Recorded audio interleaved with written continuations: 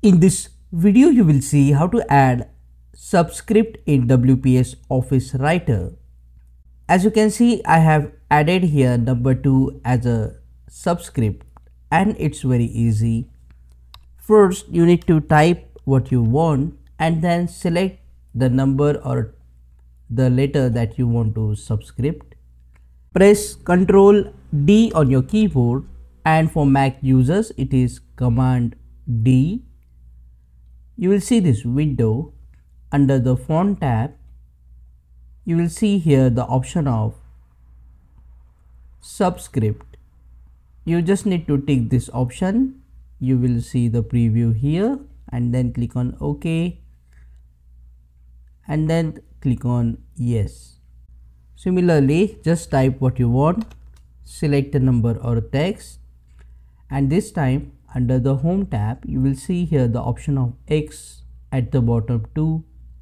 Just click on this option to get the subscript.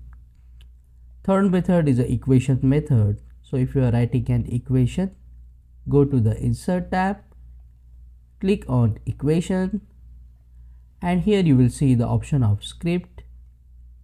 Click on the drop down and select the second option, which is a subscript option, and just fill in the boxes. You can remove the italics by just selecting and pressing Ctrl I.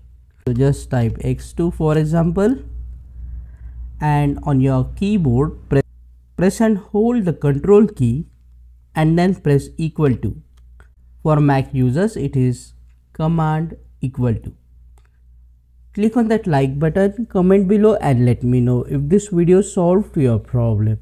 And don't forget to check out these useful videos related to WPS Office if you want to learn it quickly. See you again in the next one.